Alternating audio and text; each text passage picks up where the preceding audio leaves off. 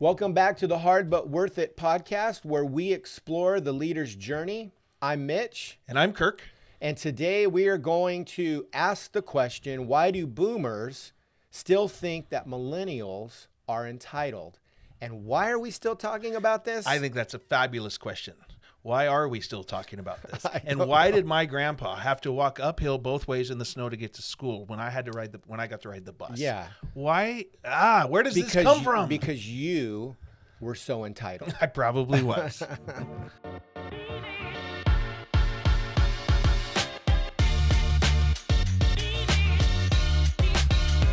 Tell us real quick, like you're coaching elder millennials more and more today than you ever were. They're kind of growing up in the ranks. They are now not just occupying the workforce, they are leading in the workforce. Yeah, they are. And this is still a point that comes up. And explain to me, why are we still talking about this and what is meant by this word entitled? Because I think we want to kind of dispel that a little bit today and maybe hopefully put it for rest once and for all. Because we have that kind I authority here. We do. we are that powerful with our dozens of listeners.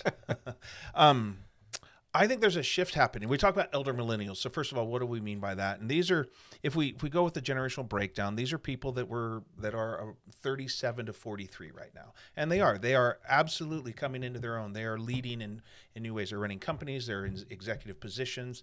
They're finding themselves in the seat of power. And there's this old notion that they heard when they were young, 24, 25 years old, about being entitled. And this story has just kind of stayed with us. Interestingly, one of the places I hear it more often now is not from the elder millennial, but it's from the boomers still. They're still going, and this is the way I hear it. Nobody wants to work. That's the version of it today. Nobody wants to work. They all want to, they don't know what they're doing, but nobody wants to work. And I'm personally kind of tired of this conversation. If no one was wanting to work, wouldn't our unemployment rate be a lot higher than it is? It seems so. Yeah. I think one of the ways I think about this is why. Well, we're asking the question: why are boomers?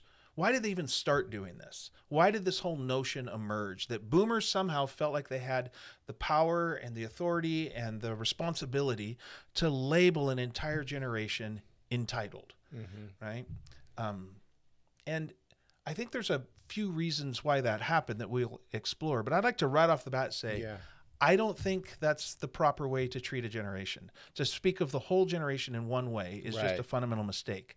But then they did it when the millennials were just coming into the workforce. And I think they were frustrated and there was something going on they didn't understand, and they just called it entitled. But when I look back at that era, I was working with people, I still do, in their 20s, and I don't see them as being entitled. And sorry if you're in your 20s, this is going to hurt a little bit. They're immature. Yeah. It's just immaturity. And I think every generation in their 20s was immature. When I think back to what were the boomers doing? I don't mean all of them, but what's this sort of stereotypical? Yeah, if you're gonna paint a stroke on something, what were they doing in their 20s? Yeah. Well, at least on the West Coast, they were hanging out in the panhandle of San Francisco being hippies and doing all kinds of crazy stuff and not working, and they weren't following the rules, and they were trying to reinvent society. And the boomers did the exact same thing. Yeah, I mean all of them everywhere all the time, but what do you think Woodstock was? What were Ben and Jerry's doing before Ben and Jerry's, right? Exactly. They're just hanging out at Woodstock probably, and a bunch of entitled kids. Yeah. It's just immaturity. It's optimism. It's youthful vigor and that feeling of invincibility that they can go out and get whatever they want. And it's just part of being young. And I would imagine every generation has done that. And I would also imagine that the older generations have this amnesia. Right. And they start telling stories about how hard they worked and how hard it was on them and how much they had to pay their dues and go through this and that. And then they look at this new generation that's doing things differently, and they just go a bunch of lazy fill in the blanks, right? So I think this whole notion right off the bat that the millennial generation is entitled is just wrong. Yeah. Wrong's the wrong word. It's the wrong lens through which to look at it. But why did it happen? Why does this continually happen? And it seems to me that this whole notion of these generational differences, right? We have the builders, the boomers, Gen X, Gen millennials, Gen Y, Gen Z, whatever's coming. Like, we're starting to parse this thing all up. And it's likely because there has been, during this period of time, rapid societal and technological changes. There are meaningful differences in your experience if you were raised in the 70s or the 90s or the 2010s. You're touching different things, experiencing, and they're meaningful. They're not, I don't want to overlook them. But we've gotten used to pulling all this apart, and those changes are causing us to feel a sense of an insecurity about where are we going, what's happening. And then when we look at the group coming up behind us, they are doing things differently, and we don't always like it, and we don't understand it. And so we have this tendency to sort of wipe them with these big brushes. Right. And I think it's a lot of fear. I don't know what's going on. I don't like what's going on. And I wish they would do something that I understood. Yeah. Well, and don't you think too, like going back to the example of grandpa or your dad, which was, you know, when I went to school, I walked to school barefoot in the snow, uphill both ways. And somehow as a child, we never thought about how that didn't really work out. We look back now, we're like, wow, that's pretty hard. But really, isn't it that they're just maybe saying in that your hard doesn't look, I don't think your hard is as hard as my hard. And when in all fairness, it's just different. It's different. The hard is different.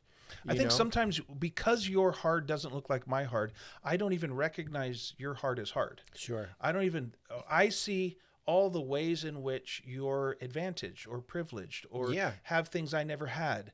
And, you know, the example being my dad and my grandfather probably did have to walk to school, and I got to ride the bus. And then now my kids got to ride with me or their mom, right? Yeah. We drove them to school, and then we drove them to separate schools because they got to pick their schools and all that kind of stuff. So there is a way in which I think I don't even recognize that you have anything hard going on. Like, what are you complaining about? You entitled little kid. You have everything. You have everything I always wanted. Right.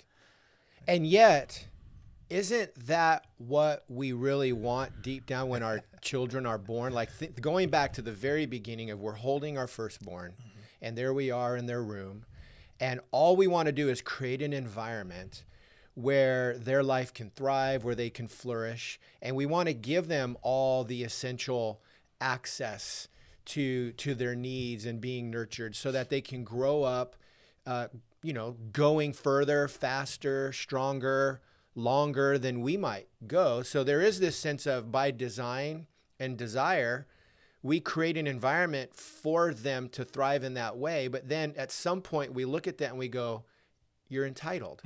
And yet we actually created the environment for them to become somewhat privileged. And I have an issue with the word entitled actually anyway, because I think there's a good sense that we want our children to feel entitled. I would push for that. I would say that in a healthy environment, as I'm raising my littles to become, adults who contribute to the world, that there's a level of entitlement. I want them to feel they have access to everything that belongs to me is available to them. And that if I can steward that environment right, they live with the sense of, I deserve, I have access to everything my dad. I didn't earn it, but it's because of my status. It's because of my position and my relationship that I actually do have an entitlement here. Right. And as a result, I think what we want as parents too is to have that coupled with what we would say is responsibility. Right. And so there's a form of entitlement that starts to manifest itself into the world when it's not attached to responsibility, where I would say we all agree that isn't helpful. Right. That doesn't show up in the world good. But again, that's, I would say, a product of poor parenting. Right. Don't blame the child. Don't blame the person who's following you. It might actually be systemic from the leadership model, which is I gave privilege without responsibility, and now I'm resenting the fact that you feel entitled because you're not carrying responsibility. Well, who do we look to for that? Right. Right. I think what you just described there was two different, this is trouble with the English language. Words are tricky, right? You just use the word entitled to describe something that was very positive when coupled with responsibility. Right. But when divorced from responsibility, what we get is immaturity. Yeah. right? And then I think what you're pointing to is that the boomers were the parents of the millennials. And they entitled them. They gave them access. Yeah. They pulled them. They did the bubble wrapping and the helicopter parenting and raised these kids. And then we're a little upset with the results. Yeah. You're critiquing your prodigy. What is? You're critiquing your own work product. That's right. Now I know it's not your kids. It's all the other kids that are the problem, right? Yeah. But then even going back to what you said at the beginning, this then becomes generationally, like a pattern that we see. It's not the boomers and millennials. No. It goes all the way back to time, and will continue to move forward, because essentially we would say too that millennials who are growing up and maturing at some point will become the boomer to the Gen Zs. Because they're going to, if they're not careful, the temptation is to look at them and go, well, your hard's not as hard as my hard. Yep. And look at how easy you have it. Why are you so entitled? Right. There's a thing right in the middle of this word title, which is what I think you're getting to. This, you want your kids to feel entitled to all that you have. And right in the middle of that is this word title. So I was thinking, as we were prepping and thinking this one through, I was like, right, I don't want to walk to work. And everybody used to have to walk to work. But I have title to a car now. I hold title to a car now, and I want to use it. I want to drive it. But that's an enormous privilege. That's an amazing thing that allows me to navigate. Well, it does all the things we know. The way we navigate the world is incredible relative to people who used to always have to walk or possibly ride a horse. The distances I can travel. I'll drive hours to just go do something fun. That used to be a week journey, right? I feel entitled to that. Well, there's a way in which I am, because I hold title to a car. And when we can couple that with responsibility, we actually want to live into our entitlement well. But I think you're absolutely right about getting those two words connected. When you hold title to something, you're also responsible for it and its outcomes.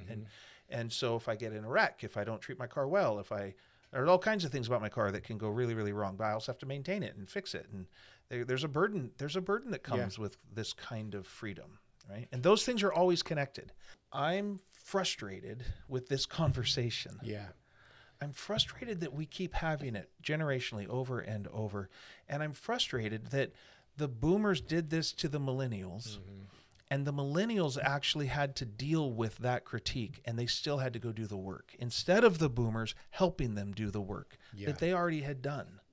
Because their parents were really frustrated when they were hanging out in their 20s, smoking pot and going to Woodstock and all the things. They've been through this before.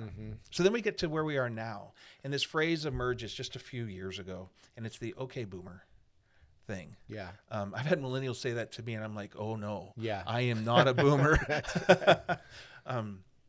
But this okay boomer. And what's fascinating to me right now is that the millennials are gaining sufficient power and strength in our society and ecosystem that they can actually just dismiss the boomers now.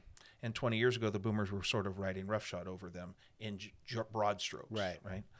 And so they finally turned the table. Okay, boomer, you're irrelevant. I don't need to listen to you. And the tragedy of that, the thing that frustrates me, is that the boomers are now in the season of their life where they have access to the kind of wisdom that can only come with age. Doesn't mean they've all accessed it, but they can. Right. And the millennials need that. And so when this fracture has happened, and they're not talking to each other effectively right now.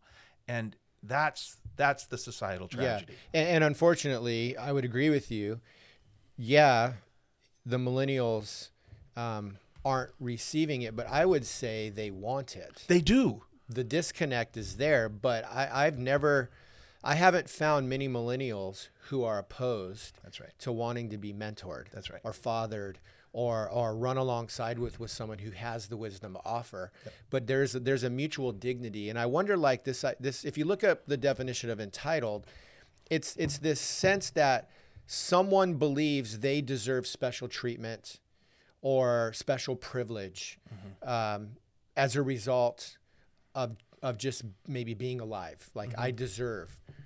And so I wonder if we flipped it to go, man, if if the boomer generation, or let's call it the elder generation, the Right. father generation, because it's just going to follow itself down. Yeah. If or when, because it is a when thing, it's not all boomers, but when that generation is able to show up, and rather than look to say, what are you taking? Why do you demand special treatment? And instead go, I'm going to look out to those I love and lead as you actually deserve special treatment. Right. Like when I step into my house, I believe my kids deserve everything in the world. Now, I know the reality is they can't be anything they want. And I know there is a process of timing and responsibility, that as they grow and demonstrate stewardship and responsibility, then more access is given. So that's good parenting. Yep. But at the end of the day, I look out and I go, man, you are worth special privilege. And if I can push that out into my work environment and those that I lead, I mean, I wonder what type of culture you would create, because I don't know that they want privilege without responsibility, but sometimes we withhold it. Right. And we say, now we expect this of you, but we're not willing to give you the responsibility. So all we could do is critique and criticize for the thing we're actually withholding, because we can't get that from them if we don't give them the opportunity to be responsible in the first place. When you put the weight on them, this responsibility comes, I think, as pressure, as weight, as right. That's the thing that they rise up to, and it strengthens them. And if we've been doing that the whole time, they consistently are growing into it. It's when they enter into their adult life and it's never happened. Everything's always been given to them. It's just, we're trying to protect them from any weight and pressure and threat and risk and harm. We actually prevent them from growing into the strength that they can carry later in life. It's kind of a weird way to think about it, but we're talking about parenting so much that I think that the process of having children is all about kicking them out. And it starts at birth. When a child is in utero, in a mother's womb, they are the safest they'll ever be. They're being breathed for, they're being fed, they're in this warm oceanic environment where they are one with their creator, right? Yeah. And then suddenly, no choice of their own, they experience pain and blood and cold, and they come out. They've been kicked out, and it's gotten more dangerous.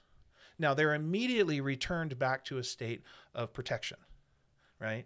And they are. And mom, in most cases, will breastfeed them or somehow feed them. There's blankets. They're immediately taken care of. But it's only because they got kicked out. And then over time, they get weaned, another kicking out. They have to learn how to self-regulate their own emotions. Yeah. They get pushed away from constant care. They have to learn how to feed themselves, put food in the hole. Like, that's a whole journey. They then learn how to walk, and walking is basically just a series of falling down to start with, and it's dangerous. And on and on and on this process goes, right? You get them on a bike, you're introducing more danger. You get them in a car, more danger. We're constantly moving them further and further away from us, putting more and more pressure and responsibility on them. And at every move, we kick them out and then provide age-appropriate protection. But many of us think our job is to protect our kids. And that's true, but only after we kick them out and push them away. And then, right? So this process continues on until finally one day they move out of the house. And hopefully you've gradually kicked them out over time to the point where they can handle the pressure of the world. Yeah. We're not just giving them access to our resources. We're not just protecting them. The lead point is the moving them further away and having them bear more responsibility, and then protecting them in age-appropriate ways. I think we miss that, and we get that flipped around, and we just think it's our job to protect our kids. Of course, it's our job to protect our kids. Right. Yeah. After we initiate the damage, or after we initiate the increased probability of damage in their life. Yeah. And part of what's happening in that process, if we're parenting well, or, you know, we're guiding that child or that young person well, is they're becoming less focused on a me-centric world, and they're becoming more aware of if this is a we world. Right. This is a community. And I mean, we learned that early on, you know, how to differentiate the cry of a want from the cry of need. And there are times we allow the baby to cry it out in the room because it's not a need, and they're going to be okay. In fact, they need to learn that they can cry, and I don't have to come coddle them every moment, because eventually they survive it and they grow more aware in the world. Right. So as we're doing that work, I believe what we're also doing, I want to reclaim this word entitled. Yeah, I hear it. Because I don't think it's all that bad. No, it's I have title to something. At the end of the day, what I want in those that I lead, I want them to feel the confidence to say, I know Mitch believes in me, and he's given me all the resources. He trusts me. He's guided me, and he's giving me the responsibility that goes along with it, to where I can do anything now. I think those people who feel entitled and carry the same weight of responsibility, I think those are the ones who change the world. They make the biggest impact on the world. Yep. I agree. And I like, as you talk your way through this and you work to recapture the word, I think that's fascinating, because I hadn't had that thought. I was like, this word has gotten in the way. I wanted to get rid of it. Right. Yeah. But it's actually a powerful thing to, so no, I am entitled to be at this table. I belong here. I know I belong here, as long as I'm willing to carry the responsibility of being at this table. That's exactly right. That's right. Yeah. So one of the central things I want to accomplish in this conversation, one of them I already said, is to flip this narrative. I don't think the millennials were entitled. I think they were just immature at that time. I think the boomers were scared. I think that it just created this unnecessary label and pressure. What I've watched the millennials do in my coaching career over the last 15 years is I've watched them increasingly take responsibility. Yeah. I've watched them figure out that the world is hard and they do have to show up and do the work. I have watched them over and over have moments of like, holy crap, entrepreneurship is really difficult. Yeah. You don't just show up and make a ton of money. Okay, recalculate, I'm in. Or some of them say, recalculate, I'm out, and they go on to other things that are really important to them and hard as well. Right. And now we have this cohort that is into this. They're hitting 40. They're a little past 40. They're right around there. And they really are taking on the world. And I think they're mature. I think they're capable. I think they're strong. I think they're amazing, just like most generations who came before them. And I would like to erase this notion of negative entitlement, because I think they did take responsibility for the world. Yeah. I do think they were doing something different. And I do think it was a bit confusing to them and everybody else in the midst of it. But I think largely it's going well. Yeah. And I want them to know that. Yeah. And it's a different type of hard is what is happening as the world changes. It's holding space to go, man, I don't understand, because truly we live in a time where our experiences are unique to our generation. But that doesn't mean we dismiss the generation after us who's changing and maybe, pioneering new paths that require new hard. Yeah. We have to be careful to not judge that. I hear a judgment that I don't know is tied to entitlement, and it's certainly not tied to this generation doesn't want to work.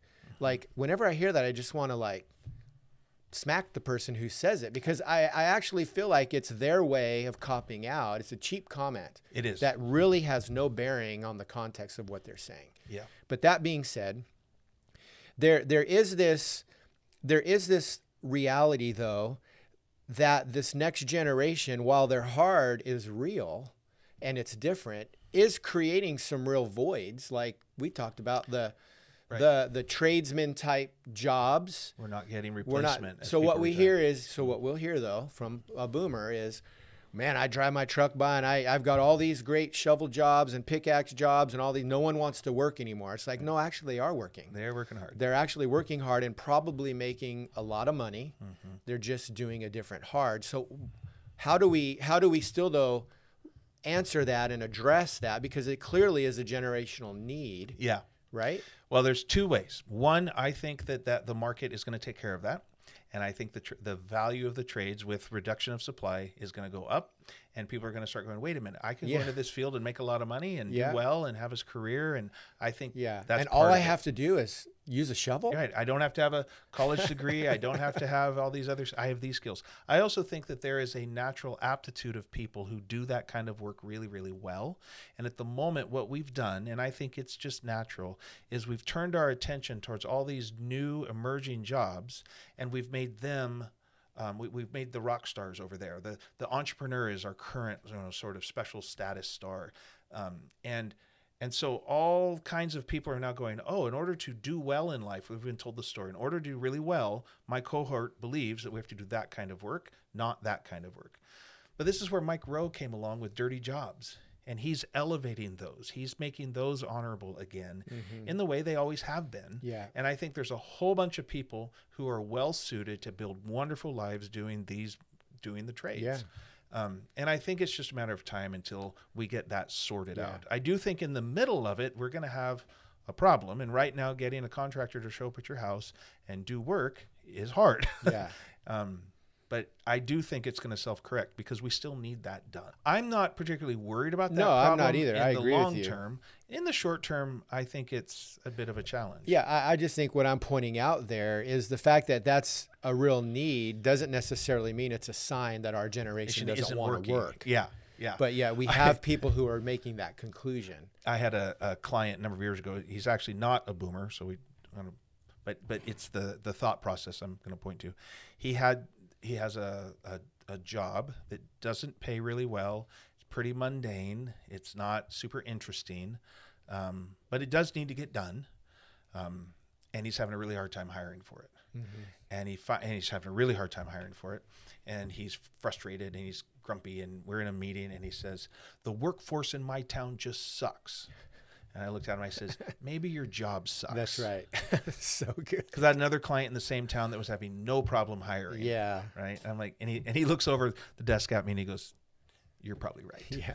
And so he started raising the wage and he started changing how the job was organized, and he doesn't have that problem anymore. Yeah. And I think we need more people challenging those thoughts. I mean, because sometimes they're thrown out into the universe and no one does anything with it. So we kind of accept it as true, but it's like, no, actually, your job sucks. Yeah. Nobody wants to do that job. Let's just be real with that and then create an invitation around that job that compensates properly for it. Yeah.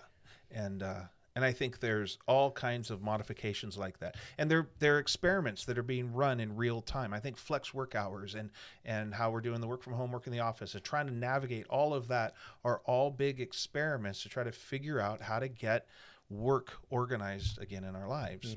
And we're just going to have to let the experiments run, and it's disruptive. But this notion that an entire generation just isn't up to par. I think I think they've known that for a long time. Yeah. It's just we're finally recognized, settle it, Let's bury put a it. nail in that thing. Yeah, put a nail in it. Here's what I want the millennials to know is you guys are doing really important work. You're running really important experiments. You're working out how to be in the world, and you're creating the world in which you want to be. And I think you guys, speaking to them, need to actually continue that, but do it with confidence and strength and power. Wield that power, because there are issues and problems that you're going to be able to address and solve that the older generations can't. Yeah. They don't know how. They don't know how to think about it that way. That's why I think that's why we're excited about this idea is can we just rub this conversation away? Can we make this be the last? And it won't be, but increasingly we need to ignore the people who are saying those kinds of things. And as millennials, especially the elder millennials, they step into that power and wield it. Yeah. It's your time. Go for it. Yeah. And I think what we're wanting to really erase isn't this idea of entitlement or the conversation around empowerment. I think what we're saying is we need to erase the idea that millennials are attached to that somehow uniquely. This is a generational thing. It's a human pattern that typically gets passed on from an elder to a younger generation. It's just what form does it take? What hairstyle are they in during that time? Right? That's really the reality of it is. Yeah. And at any point, if you're feeling as a younger generation person that you are entitled to something, then the question you need to ask yourself is, am I carrying the level of responsibility that is associated with that entitlement? And if you are, I think you have a good case to make to whoever your leader might be to say, hey, I deserve this because.